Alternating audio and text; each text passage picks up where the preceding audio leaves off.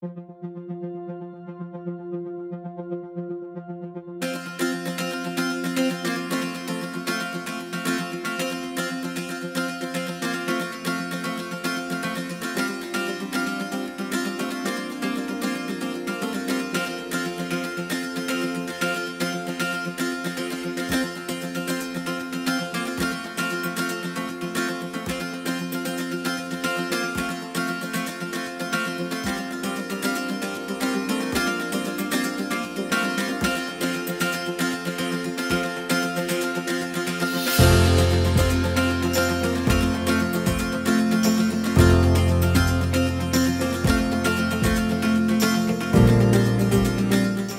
morning, everyone, and welcome to the Sydney Sunday service, and also an amazing day to celebrate all the mothers in our lives who have done so much for us.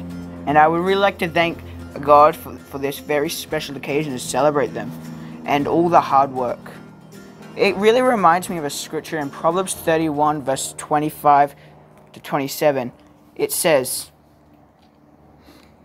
"She is clothed in strength and dignity. She can laugh at the days to come. She speaks with wisdom and faithful instructions on her tongue. She watches over the affairs of her household and does not eat the bread of idleness." I really like this scripture because I can really relate it to my mother. Because she's a very important person in my life and she follows the example in this scripture. She speaks with lots of wisdom and she shares many great faithful instructions that she leads by an amazing example for her family and does anything she can to help us. She is working all the time but still does lots for others, especially family. I like to thank her for being there for me when I needed her, and I just like to thank all the mothers in our lives. You do your best for your families and you're so eager to help them. I'm so grateful God put my mother in my life, so it's as someone I can look up to. Not literally. I now like to let my fabulous mother share. Thank you, Nathan. Oh, he's so cheeky. I'm so grateful to God for the church and the Bible and my mum. They're people that have instructed me on how to be the best mum I can be. I know that Nathan wouldn't be saying such lovely words about me without all of that guidance in my life. And our family is so blessed to be part of, with all of you, part of the church. It's just great to be part of that greater family. And we're just so glad that you could join us for church today. I'll now pass to my fabulous mum. 2 Timothy chapter 1, verse 5, Paul writes to Timothy to encourage him and says, "Recalling your tears, I long to see you so that I may be filled with joy. I'm reminded of your sincere faith, which first lived in your grandmother Lois and in your mother Eunice, and I'm persuaded that now lives in you also."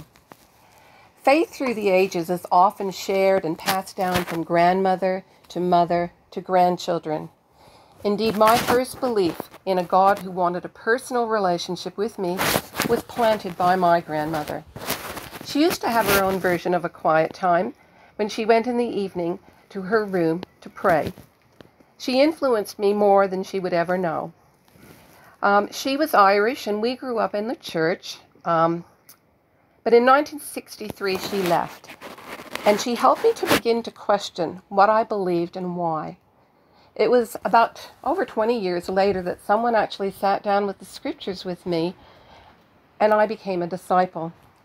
When Nathan made his decision a few weeks back to make Jesus Lord of his life, it was after many, many years of prayer, and it was one of the happiest days of my life. On this Mother's Day, I want to encourage all the moms and grandmas out there to continue to pray for and to fan into flame the flicker of faith that's planted in the hearts of our children. They are watching and they are listening, and they are influenced more by what we do than what we say. Welcome everyone to church today, especially the moms. We hope you feel welcome, and we're so glad to have you join us as we worship God. Please bow your heads and join me in prayer. Dear Heavenly Father, thank you for a day to celebrate the mothers in our lives. Thank you for all that they do for us and all their hard work that they give us because of you, Lord. I thank you for this day, the time to worship you.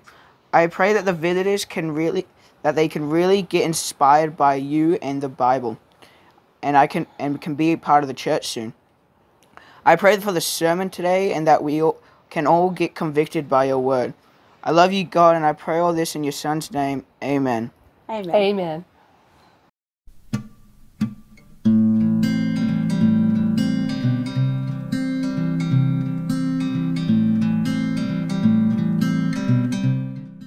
She's kind, caring, amazing, beautiful, loving, and the best woman in the world.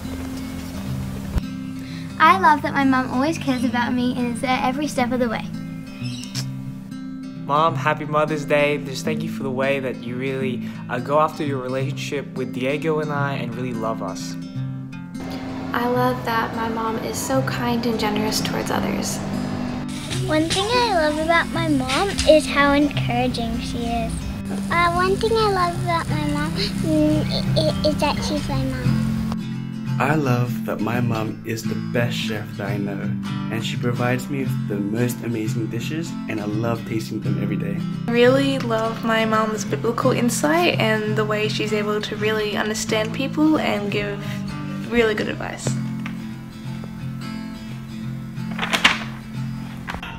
I love that my mom always sacrifices and wants the best for her children. Mom loves me and my brother, my kids. My superwoman.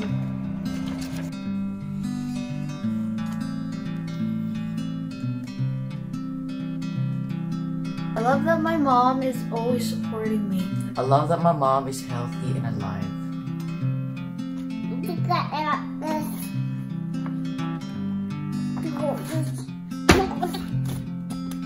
I love that my mom is sweeter than sugar. I love that my mom is brave and smart. Happy Mother's Day, Mommy! I love my mom because she always provides for me. I love my mom because she gave me birth and helps me do art. I love that my mom is funny, the greatest cook ever, and has this unconditional love for God and my family. Happy Mother's Day, Mom. I love you. Hey Mom, I love you because of your dedication and you're just loving for others. Happy Mother's Day! Happy Mother's Day, I love you. Love you, Mom.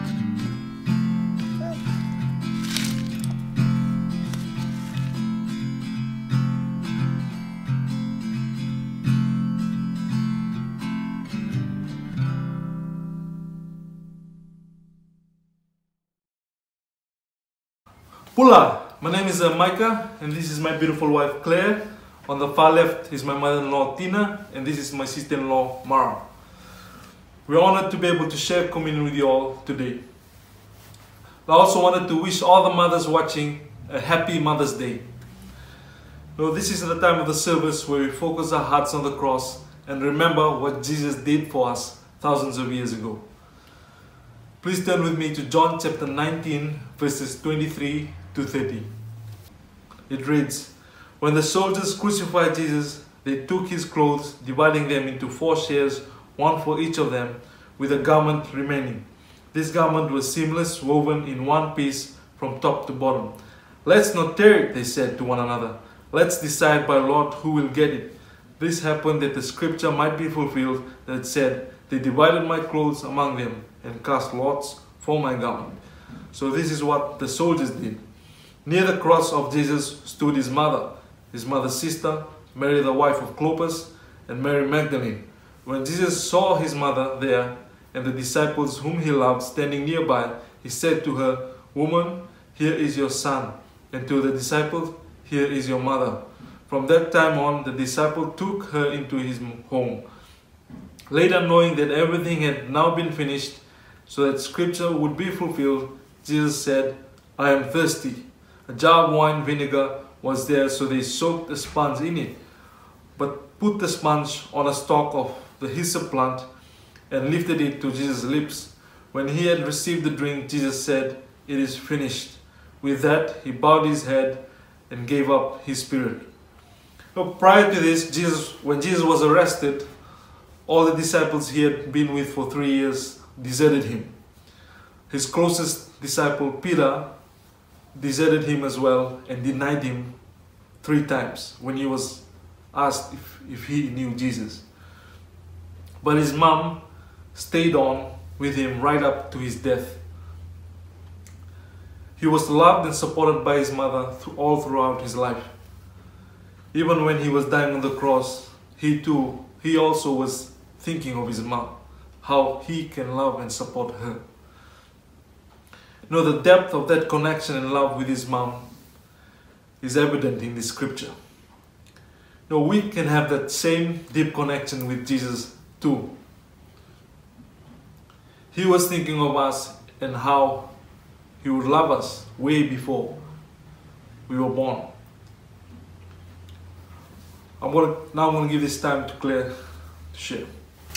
I'm really grateful that I had a mum that taught me about God growing up. She would read us the Bible and also take us to church regularly. But as I grew older, I became really uninterested in getting to know God or going to church or reading the Bible. And I've always known my mum is a really faithful woman of God. And I think it would take a lot of faith for someone to know that her children would eventually want to seek God. Yeah, and I think it's amazing how Jesus died on the cross for us, not knowing whether or not that we would choose to follow him one day or reject him. And I think that really shows his incredible unconditional love for us. I love how Mary stood by Jesus the whole time, even though she had to watch him go through all that pain and suffering. She still stood by her son, and in the same way my mom has always stood by me. She always done her best to teach me about God and teach me the importance of having a relationship with him. And now that I'm a disciple, she's continuously helping me to grow. Like, she's always telling me things about what she's learned and praying with me, and always taking me to teens after a long day at work. And she's always led by example and shown her love through her actions, which is the same with Jesus, as he showed his love through dying on the cross for us. And I see Mary as a mom, and she starts off very young and has Jesus as a very young mom, and has watched him grow through his life. And there were times when they were on par, and she really believed him or even followed him. And there were times when she made mistakes, and I just think as a mom, she was just a great example of someone that was human and at times watched from afar, but also very close. And it's really encouraging to see her at the cross as a mother, really standing by her son, but also Jesus just really looking, in his pain and agony, looking down at her and really, organizing that, not so much organizing, but seeing that John can look after her and she can be, a mother to John. And even at that time, he really loved deeply and really thought about her, and the same as he has done for me all my life, and I feel like as a great example to follow. So as we take the bread and the wine, we all know what it is like to have a mother or to have someone that takes care of us. A lot of time we understand this love and connection we have for each other. A mother's love is like Jesus' love. So as we take the bread and the wine, let's be reminded of the love that Jesus showed on the cross for us, and be grateful of the reminders that God has given us through our mothers. Let's bow our heads in prayer. Dear Heavenly Father, thank you for everything you've given us. Thank you for blessing our lives. Thank you for this awesome opportunity to be able to be reminded of your love. Help us to always remember what the love that Jesus had shown for us on the cross, Father. Help us to be grateful for the love we have shown through our mothers, Father, through our people that have taken care of us throughout our lives, Father. Help us to see that as reminders of your love, to be grateful of that love that you've given us, Father. Help us to continually follow your will in our lives, Father. Help us to always strive to live lives worthy of the calling that we have received through Jesus on the cross, Father. In Jesus' name we pray, amen. Amen.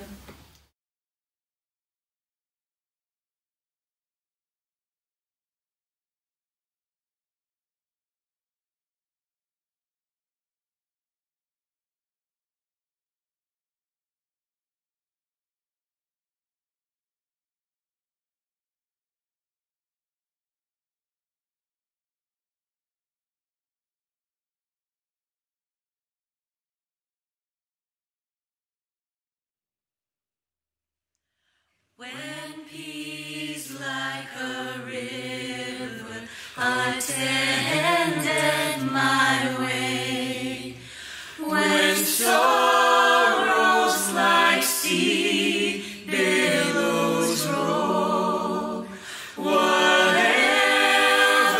my lot thou hast taught me to say,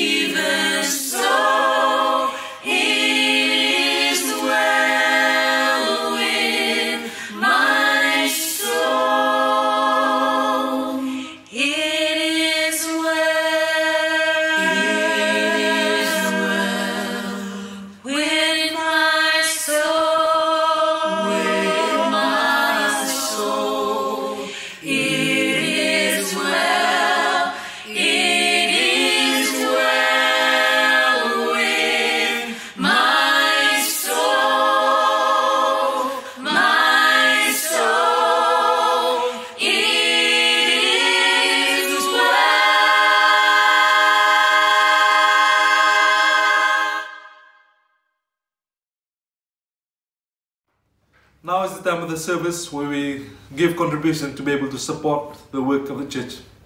I just wanted to thank you all for continually giving during this time. Let's just bow our heads in prayer. Dear Heavenly Father, thank you for providing for us. Thank you for continually helping us throughout this situation that we're in, throughout this pandemic. Help us to continually give out of the joy of our hearts, Father.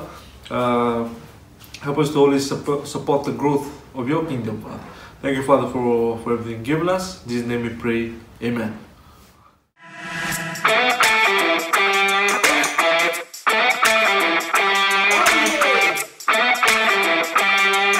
Hey family, I'm Zach Fazio with the Kidogo YouTube channel. We want disciples to know where they can go online to find information and resources for our churches. So please, share this video with your church to help your members stay informed. First, there's disciplestoday.org, the official website for the ICOC. Disciples Today is a portal to find all kinds of resources made for disciples. For example, click the resources section to find downloadable podcasts, Bible talks, Christian professional workshops, and an app that contains all of our Bible study series. There's also hundreds of inspiring articles about churches, conferences, and service projects. The fastest way to stay informed is to sign up for their free monthly newsletter. Disciples Today is also home to the ICOC Church Locator, where you can find contact information on hundreds of ICOC churches worldwide. There's also DT Heart and Soul, a matchmaking platform like eHarmony that hosts men and women from our family of churches. Finally, Disciples Today wants to hear from you. Please fill out their survey so they can know what your communication needs are in all the different parts of the world. Next, there's the Kidogo YouTube channel. That's us. We make Christian videos. Find our channel by searching for Keydogo, Keydogo. The videos feature inspiring stories, testimonies, and updates about upcoming events. We also have a series of videos that explain biblical doctrines and controversial issues. We also just uploaded our feature-length movie, Finding Guy. It's a documentary about a gay man who found Jesus and then started a worldwide movement to bridge the gap between the LGBT community and the church. The movie has received standing ovations from people all around the world. You can watch all 3 parts of the movie right here on YouTube. And please click the subscribe button so you can be notified when we make new videos. We're getting closer and closer to reaching 10,000 subscribers. Thank you for taking a moment to let us talk about global communication. We praise God for how He continues to bless our family of churches and keep us unified. God bless.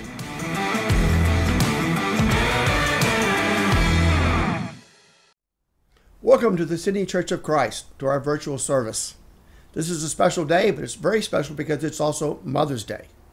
I lost my mother this year, but it's a day to especially remember her and to be thankful for all that she was in my life, and of course the tremendous service she provided in raising 3 children. It's a time to treasure those memories that seem to come in the grief process. One thing for sure in that process is the occasional regret of what I should have done. And I say this to encourage everyone to reduce the regrets by increasing the encouragement and the appreciation of our moms now when we have the chance. This day fits our text this morning. Our text is about giving, and whoever gives as much as our moms do to the family. They go beyond what is expected. So let's read our text this morning and draw a few points, especially remembering our moms. 1 Corinthians 8, verse 1. And now, brothers and sisters, we want you to know about the grace that God has given the Macedonian churches in the midst of a very, very severe trial.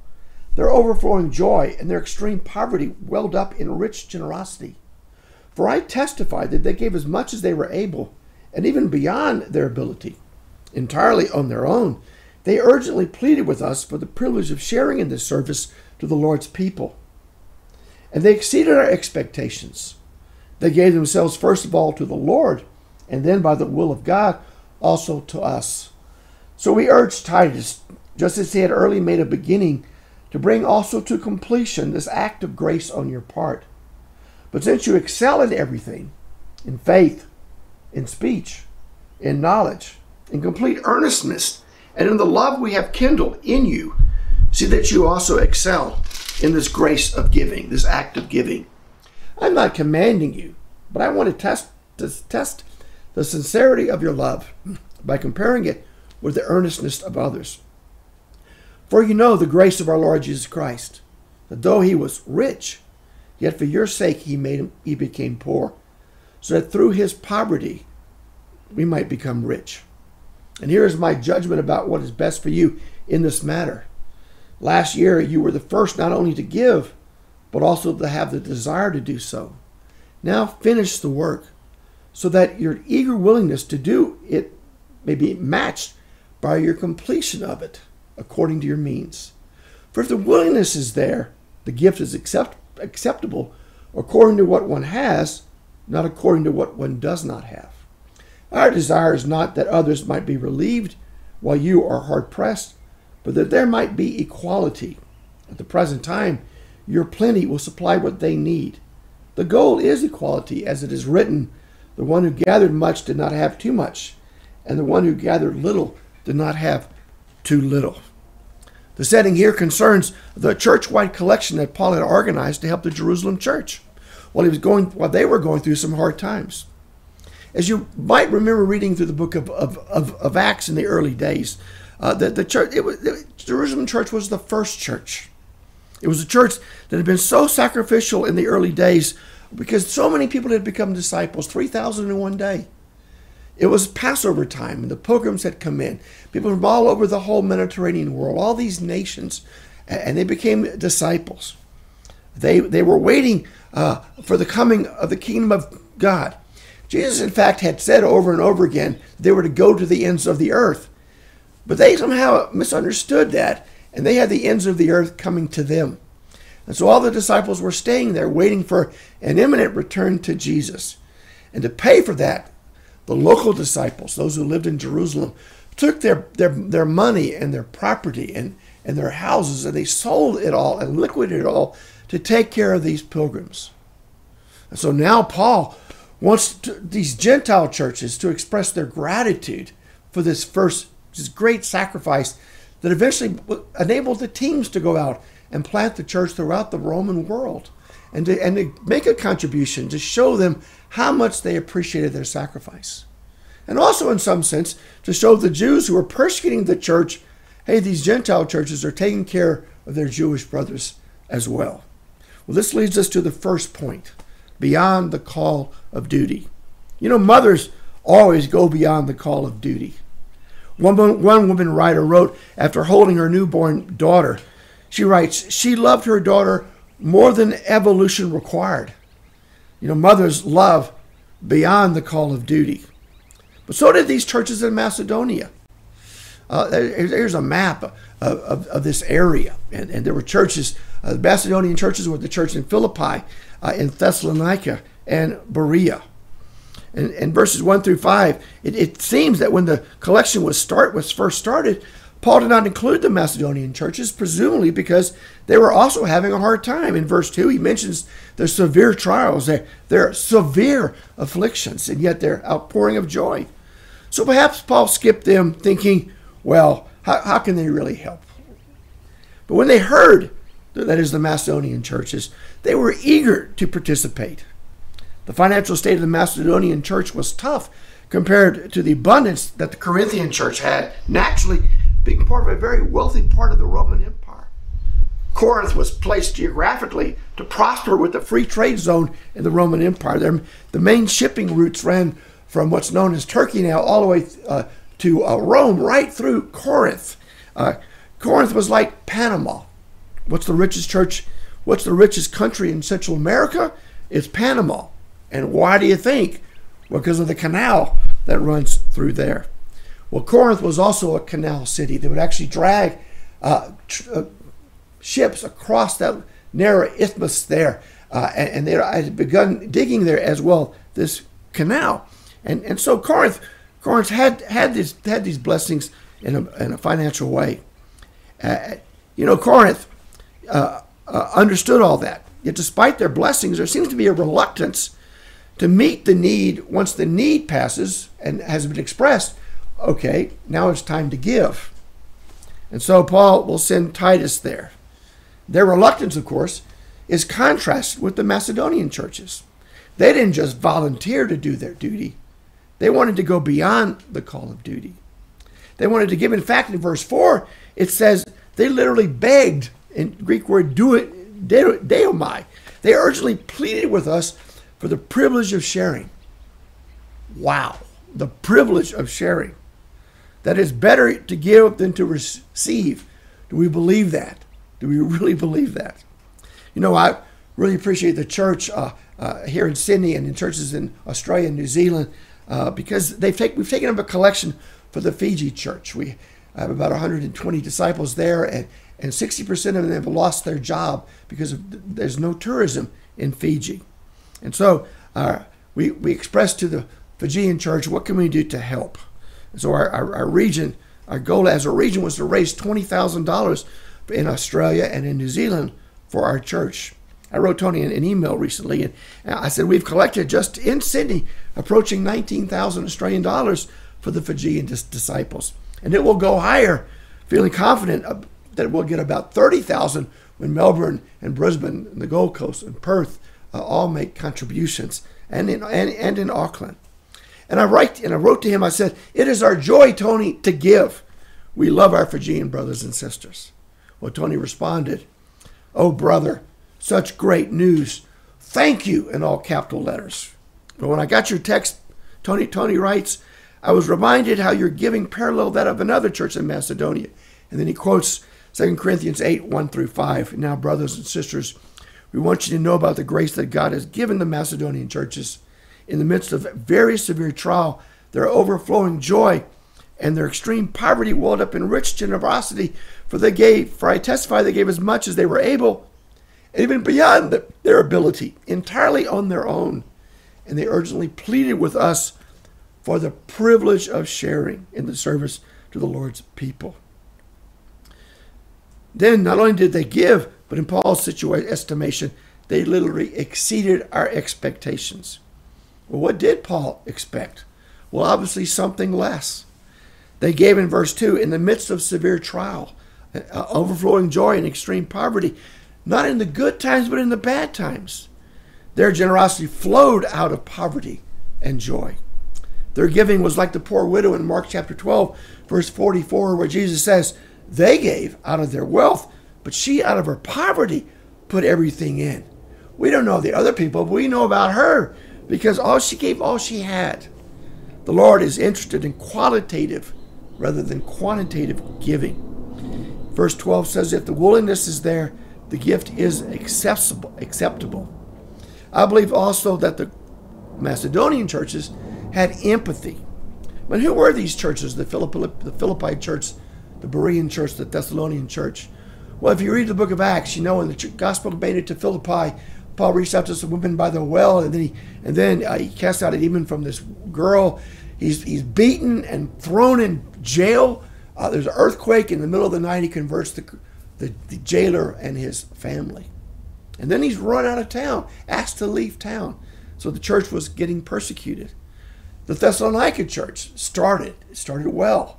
And then there was opposition, and Paul again was asked to leave town. And then in Berea, the exact same thing happened. It started well, but then the persecution happened. So what did these churches have in common with the Jerusalem church? They knew what it was like to undergo persecution. You know, Corinth, perhaps, in contrast, did not have a commotion. They did have a commotion. The Jewish people brought them before the Roman governor there, and the end result of that, the Roman governor decided that the Jews, they got a beating, and the church was protected. Jerusalem, as we know, had undergone persecution in the church, and it was still going on. And the Macedonian churches had empathy. They were having a hard time. We remember how that feels. And it's good to have empathy like our moms do for our lives as well. The second point is the act of grace. It says in this text, in fact, twice, he says, so we urge Titus, just as he had made earlier a beginning, to bring also to completion this act of grace on your part.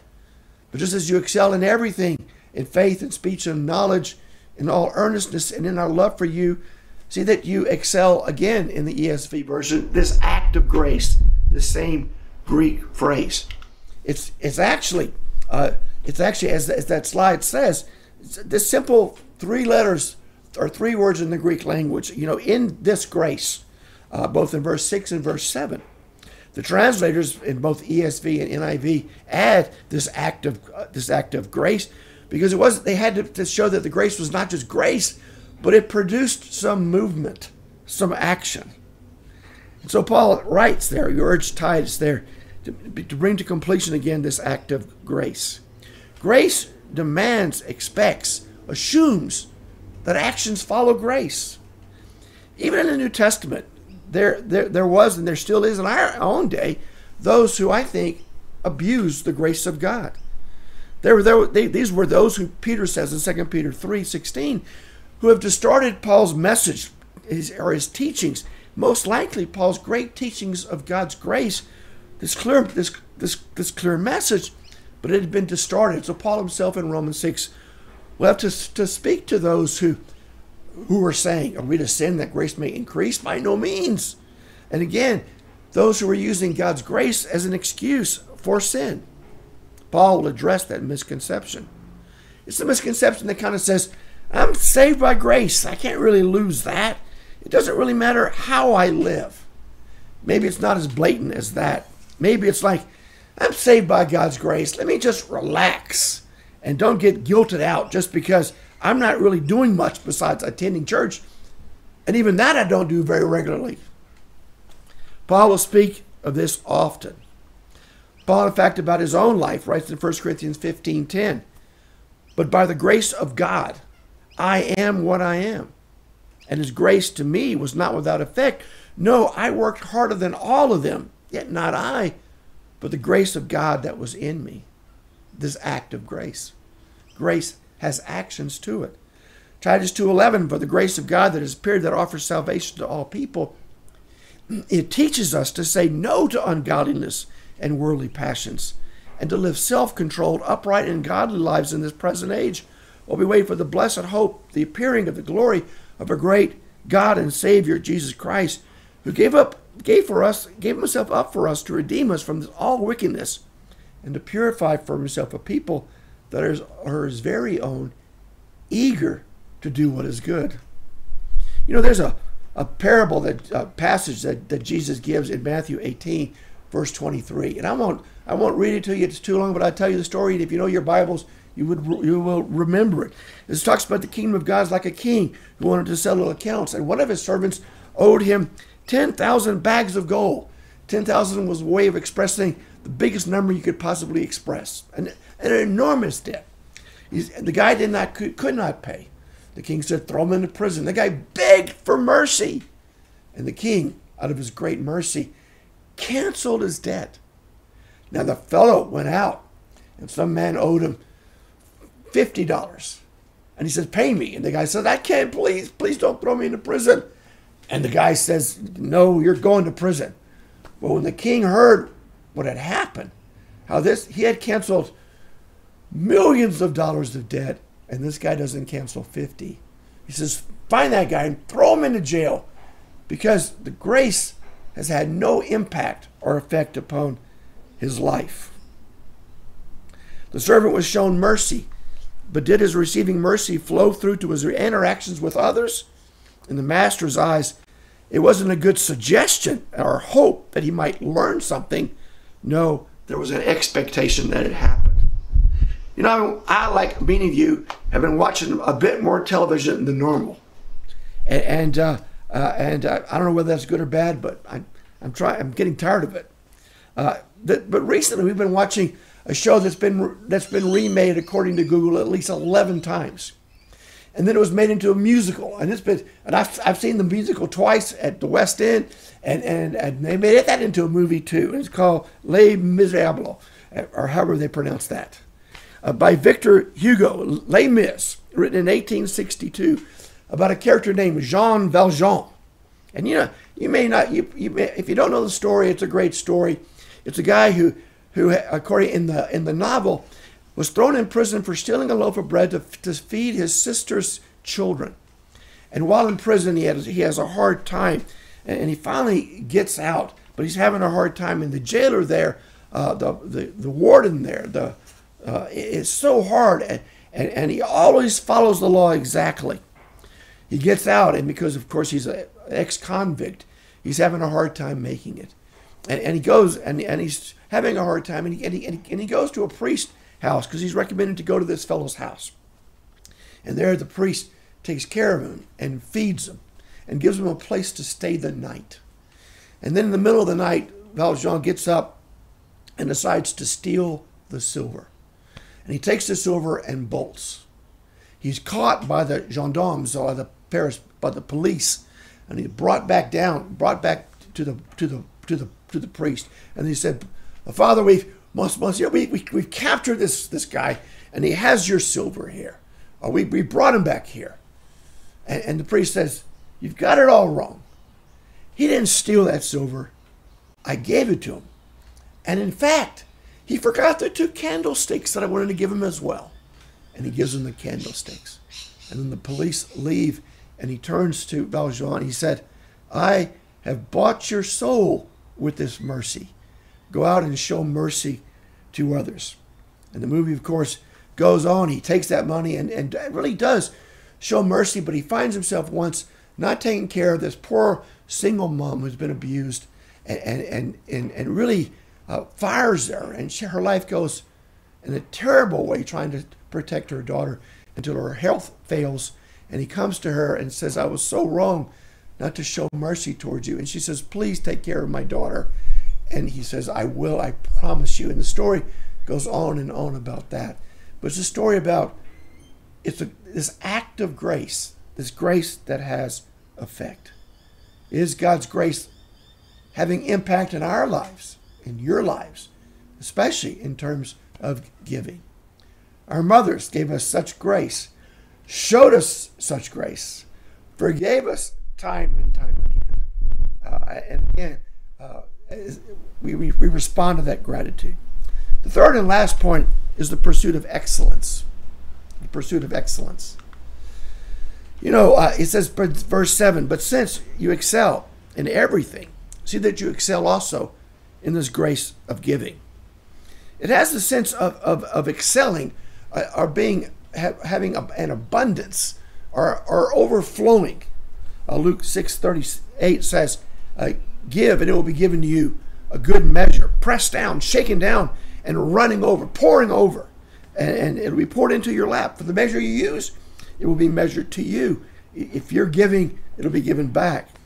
Am I excelling in all of these things, in faith, in love, but also in my giving? And the point Paul is making. Paul is not commanding them in verse 8. He recognized and respected the church's sense of independence. But he also recognized local decision making, but at the same time, we're all connected. You know, I called the other church leaders in Australia and New Zealand and said, can we all get together and help with the church in Fiji? And I didn't command it. I can't command it, but we're connected. And I didn't need to ask twice. Everybody said, of course. How could any of our brothers and sisters not eat in the land, in this rich land that we live in? You know, Paul will challenge them to excel. And whatever spiritual disciplines, he says, to be abundantly fruitful, to be abundantly encouraging, to be abundantly growing in our knowledge of God, to be abundantly earnest, to be abundantly loving, and abundantly giving in this text. But what would that look like? To excel always means some kind of measurement. I mean, how else can one determine this? So in verse 8, he is testing, he says, their sincerity, the earnestness of love, by comparing it with the earnestness of others. He's already done that in chapter 8:1. He talks about the Macedonian churches, and he compares them in some sense to the church at Corinth. He says, we want you to know about the grace that God's given the Macedonian churches, and how out of their poverty they gave so much. It welled up, it says. The comparison with others often causes us to have a knee-jerk reaction when it comes to our spirituality, particularly. We compare it, we acknowledge that it's part of life. In education, we are compared. In our workforce, we are compared. In athletics, we are compared. We get compared and compare ourselves and compare others. But somehow, you don't use my brother or sister as a comparison. Maybe it goes back to our childhood when maybe a parent would say, why don't you be more like your brother or sister? And boy, didn't we hate hearing that. Didn't we hate hearing that? But Paul will go deeper than that in this text. In verse 9, he says, look, I'm not going to compare you just to the Macedonian churches. That's your brothers and sisters. I'm now to compare you to Jesus. Verse 9, you know the grace of our Lord Jesus Christ, that though he was rich, yet for your sake he became poor, so that through his poverty we might become rich. He wasn't comparing Jesus' earthly life when he was a tradie, a carpenter in Nazareth. He was comparing what Jesus left in heaven to give up, and to give all that up for us to save us. The test is this. He says, this is the test of sincerity of our love in verse 8, he says. So how does our love compare to Jesus' love? When I'm studying the Bible with people, especially the cross and its impact in our lives, I always study Romans 5, And in Romans 5, Paul will write, while we were weak, at the right time Christ died for the ungodly. For one will scarcely die for a righteous person, though for perhaps a good person one might dare even to die. But God shows his love for us in that while we were still sinners, Christ died for us. Since therefore we've now been justified by his blood, how much more shall we be saved by him from his wrath? For if while we were God's enemies, we were reconciled to God by the death of his Son, how much more now that we've been reconciled shall we be saved by his life? And I explain it this way, because Paul will say very rarely you'll see people act heroically to die for their friends and families or fellow soldiers. In other words, die for a righteous person, not meaning righteous in a spiritual sense, but a good person. An example is often I illustrate is perhaps you're a group of soldiers and a live grenade is thrown in your midst, and the natural reaction is for everybody to dive for cover. But then one, unlike the others, throws himself on the grenade to protect his fellow soldiers. As Paul writes, this rarely does happen. In fact, they are celebrated as heroes because most of us just scatter. But then, what would happen if instead of that scene, your fellow soldiers are lined up and the enemy's coming, and one of your fellow soldiers jumps up in front of you and says, "Don't shoot the enemy, shoot me." The soldiers will think you're crazy. That's crazy love. That's foolish love. And Paul will say, yeah, God gave his Son to die for his enemies. That's crazy love. That's foolish love. Compare your love to that. Am I loving like that? And now back in our text in 2 Corinthians 8, Paul says, compare your love to that. Jesus loved us so much that he gave up heaven and all that it means to come down to this planet to give us riches. I mean, how can you compare when gold is used as road material in heaven to our understanding of what riches is all about? So much love, so much sacrifice. You know, it's Mother's Day, and so many mothers have given up so much for the sake of their children. But it's also Sunday, a special day when we remember how much Jesus has given up for us and how much he has loved us. We want his grace to impact our lives. We want to go beyond the call of duty and function in the call of love and gratitude. We want in all of our lives to express in the many ways that God has blessed us for it to overflow in every part of our walk with God. So let's have a great day, letting love and giving overflow. Let's put some actions to grace, especially expressing our appreciation to our moms, and not only expressing it, but showing some action of service at the same time. But not only to our moms, but to our husbands, to our wives, our relatives, our workmates, our brothers and sisters in Christ. Let grace impact our church. Amen.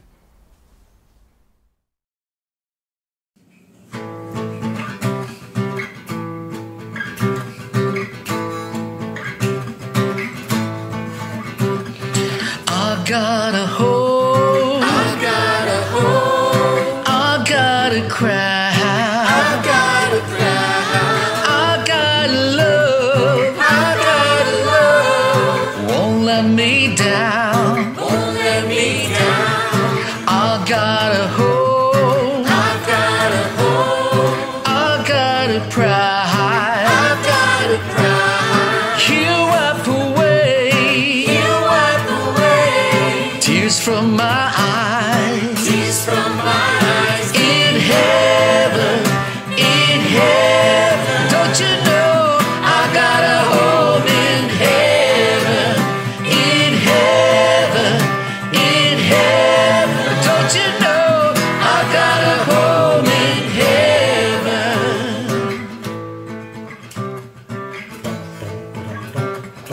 I got a home, forever to stay, forever to stay. I've been forgiven, I've been forgiven. I'm on my way, I'm on my way. I got a hope, I got a hope. I got his grace, I got his grace. I see my Lord, I see my Lord, face to face, face to face, in heaven.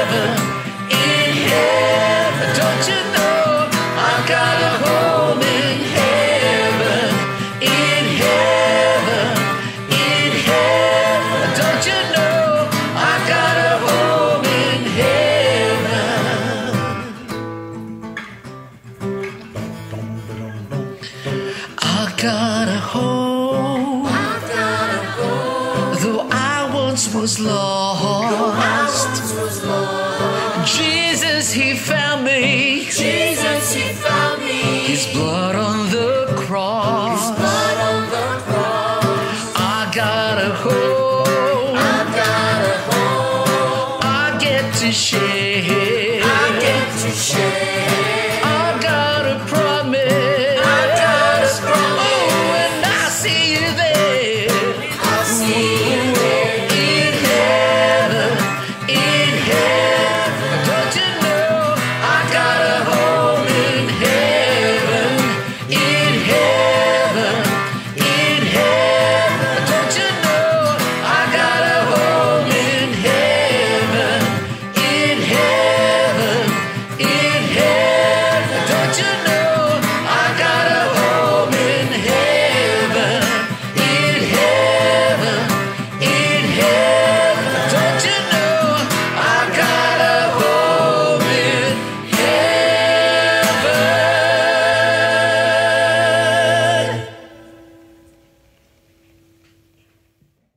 Thank you for joining us this Sunday on a special Mother's Day service. Yeah.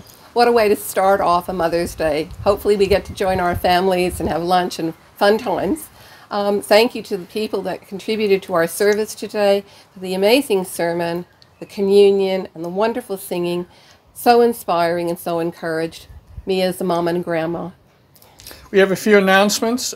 This week we're meeting in Bible Talks, and next Sunday will be regional services via Zoom, and on the 24th of May will be a new Christian reception and a Sunday service on YouTube. So thanks again for joining us, and hope you have a great day. Happy Mother's Day.